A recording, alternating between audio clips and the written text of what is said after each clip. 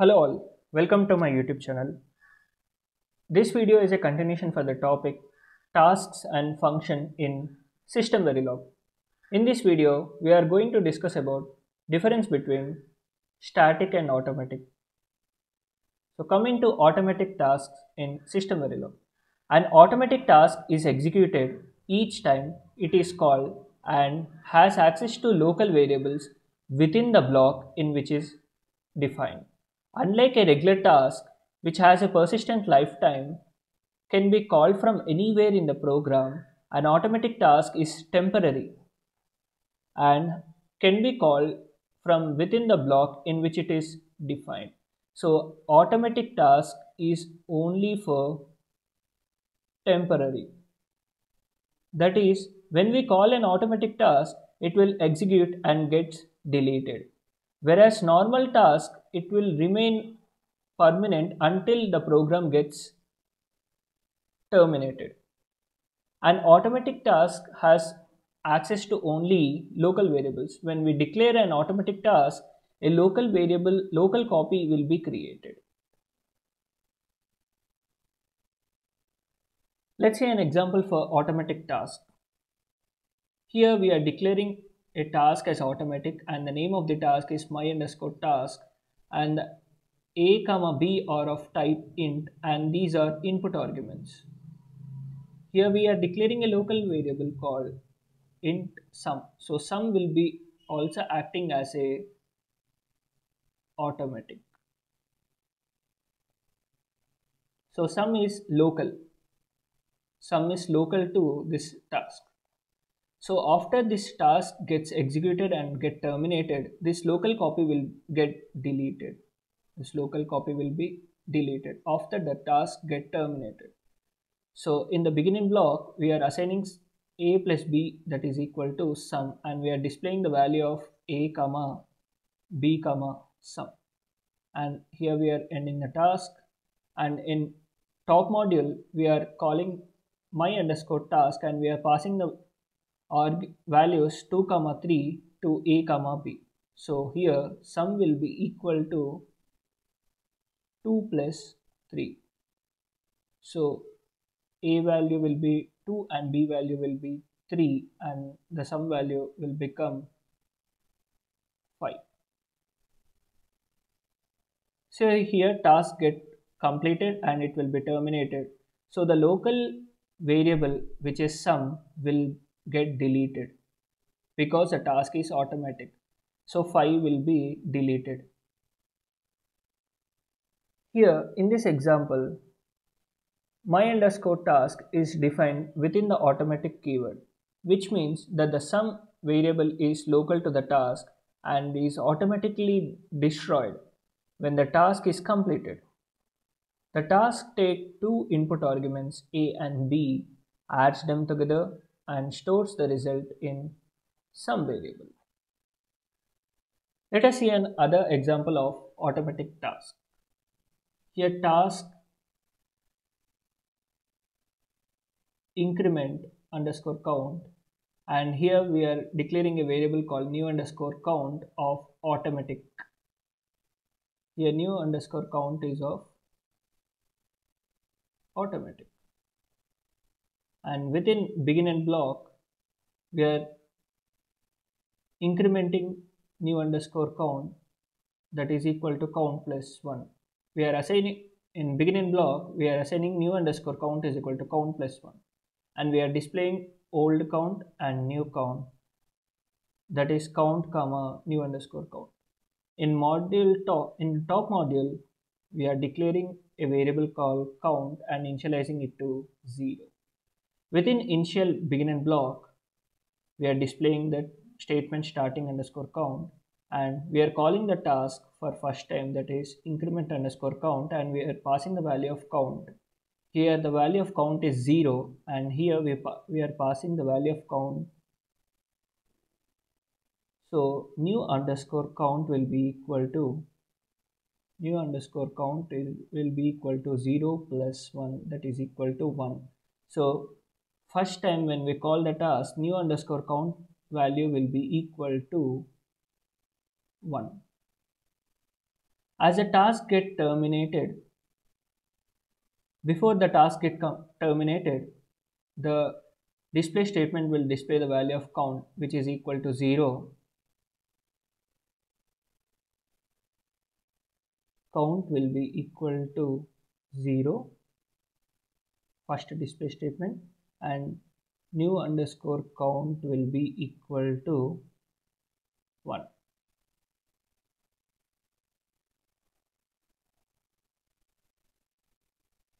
Again, we are calling the task increment underscore count. Here, after displaying these two values, the task will be terminated and the local variable new underscore count will be deleted, and the new underscore count will be deleted.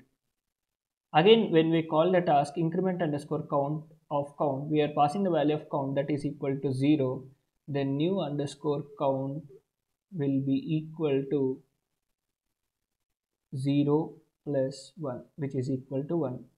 New underscore count is initialized because the task is here, because new underscore count is automatic. So the previous value of new underscore count will be deleted and it will be initialized to 0. And when we call the task new increment underscore count, and when we pass the value of count, it will be again equal to 1. So here, second time when we call the task, it will be equal to 1 itself. New underscore count will be equal to 1. Again, the task will be terminated and the value of new underscore count will be deleted since it is automatic. And when we call again for the third time increment underscore count, and when we pass the value of count, the same repeats and new underscore count will be equal to 1 itself. So this is about automatic. When we declare this variable as static int new underscore count, then the value of new underscore count will not get deleted, so that when we call that task, new underscore count will be equal to 1. Second time when we call the task, new underscore count will be equal to 2. As the value of the new underscore count will not get deleted, it will remain. And third time when we call the task increment underscore count, new underscore count will be equal to 3. This is the case of static, and this is the case of automatic. Because new underscore count variable is defined as automatic, it is local to the increment underscore count task and is automatically destroyed when the task gets completes. This means that each time the task is called, a new instance of new underscore count variable is created and the value of count is incremented independently each time. This is about automatic task. Coming to static task. In system Verilog, a static task is a task that has static lifetime. This means the task is created when the program starts and remains in the memory until the program terminates. A static task can be called from anywhere in the program and has access to global variables. Let's take the example of this static task. My underscore task is the name of the task and input arguments are a comma b of int type, and int sum is a variable declared in the static task, and within begin and block we are assigning the value of a plus b to the sum, and we are displaying the value of sum a and b. Here, because my underscore task has static lifetime, it can be called from anywhere in the program and has access to global variables. This makes static task very useful for creating reusable code that can be used in multiple parts of the program. Let's see another example of static task. For example, here we are declaring a global variable called int count equal to 0, which is a global variable, and we are declaring a static task called increment underscore count, and within begin and block we are incrementing the count value. Count is equal to count plus 1. and we are displaying the count. Here, as the task is static, it has access to global variables. So the value, because count has a static storage class, it is global to the entire program and can be accessed from anywhere in the program. This means that each time the increment underscore count task is called, it will increment the same global variable count and print the new value to the console. This makes it easy to keep the track of the counter that is in multiple parts of the program. So if we call the task increment underscore count for first time, increment underscore count, then the count value will be equal to 1, and at the second time if we call the task increment underscore count, then it will be equal to count equal to 2, so on, because the task will remain for the lifetime. Now let's see an example of automatic and static task. Here we have declared a static task called increment underscore static, and we have declared this count underscore a as static variable, count underscore b as automatic variable, and count underscore c as normal int variable, but it will be considered as a static variable. And we are incrementing count underscore a plus plus, count underscore b plus plus, count underscore c plus plus, and we are displaying the value of count underscore a, count underscore b, and count underscore c. Here we are calling the increment underscore static task for 3 times. Let's see the output results. Count underscore a is a static variable, count underscore b is a automatic variable, and count underscore c is a static variable. Since the count underscore a is a static variable, its value will not be deleted as the task terminates. So the value of count underscore a will be incremented like this. Whereas count underscore b is an automatic variable, so the value of count underscore b will be deleted as the task get terminated. So when we call the task static underscore increment for 3 times, the value of count underscore b is initialized every time. Whereas count underscore c is a static variable, the value will not get deleted as the task ends, so it will be incremented like this. Now, in the case of the second task, we are declaring it as automatic task, but count underscore a, we declared it as static, count underscore b as automatic, and count underscore c as int, but it will be acting as an automatic since it is declared in automatic task, and we are incrementing the values of count underscore a, count underscore b, and count underscore c, and we are displaying the values of count underscore a, count underscore b, and count underscore c. Now we are calling the task for 3 times.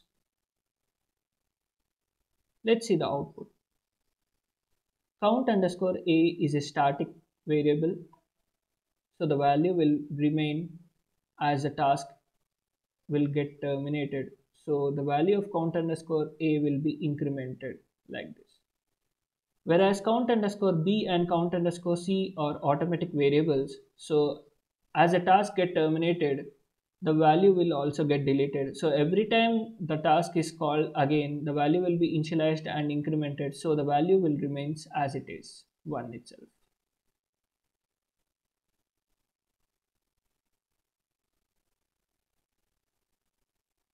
Next, let us see this task increment.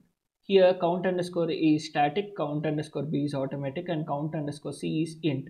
So by default task and functions are static, so count underscore So the variable which is declared in a static task will be always static.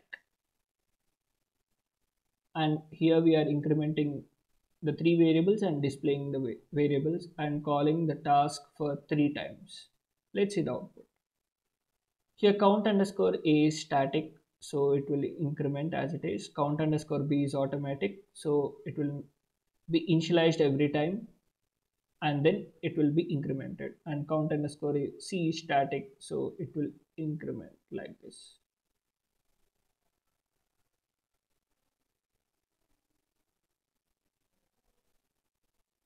So this is all about automatic and static functions and tasks. Thank you.